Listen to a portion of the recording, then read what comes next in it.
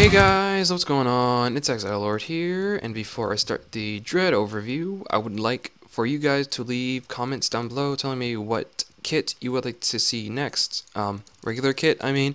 All the hero kits are done for except for Blaze at this moment, so that'll be coming next, and then I'll move on to like a tips and tricks series for the regular classes. So be sure to leave a comment down below telling me what you would like to see next. And without further ado, go ahead and move on to the Dread kit. Its first skill, Shadow Burst, fire 3 wither heads at once, dealing up to 4 damage per second. This is true damage, so you start out by doing 2 hearts, and that increases all the way up to 10 damage or 5 hearts.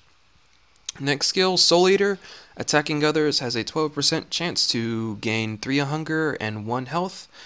1 health means half a heart, not 1 full heart, just half a heart, and that increases all the way up to 25%. Next Soul Siphon, gain regen for 2 seconds and strength for 1 second after you kill somebody. That increases by half a second each time, all the way up to 6 seconds and 5 seconds. You start out with an iron sword and 2 stakes, and at 4 you get the diamond sword, at 7 you get the second health pot, and then at max you get the smite 1.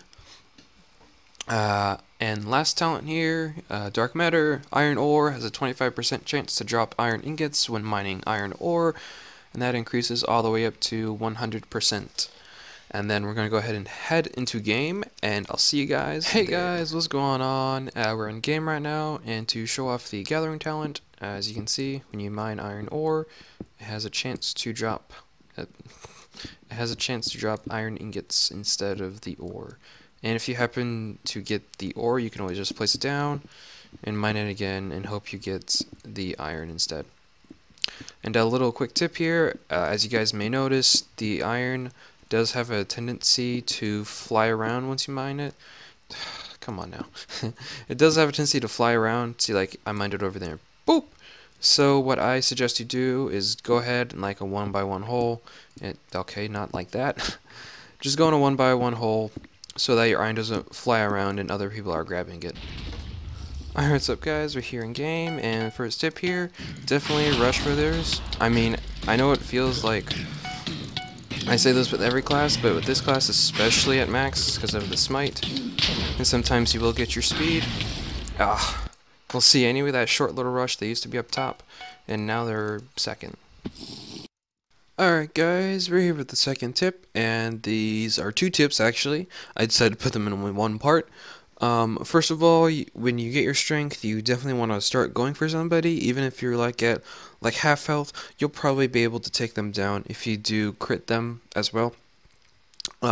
Also, when you want to use your skill, you definitely want to wait like a second or half a second before you do, because otherwise if you hit with your sword and you use your ability at the same time, it does not register, so your skulls will do no damage. Alright, what's up guys, we're here with my final thoughts on the Dread kit. Overall, it is a very good kit, and I would rate it like the second best hero kit at the moment. Underneath Pig, of course. It's good in a whole for obvious reasons, and it can be good above ground if you're trying to get like sky bases out of a sky base, because your skill will just destroy the blocks under them. Classes I would suggest that you stay away from would include Golem, mainly because they're tanky and their skill does a lot of damage, and maybe a Dread that has a higher wither skull damage. I guess that's all I'd stay away from, really. Alright, well, I guess that's it, and be sure to look forward to my Blaze kit review that's coming up sometimes next week, and be sure to leave a suggestion for what normal kit you would like to see next. And then I'll be on my way, and see you guys later.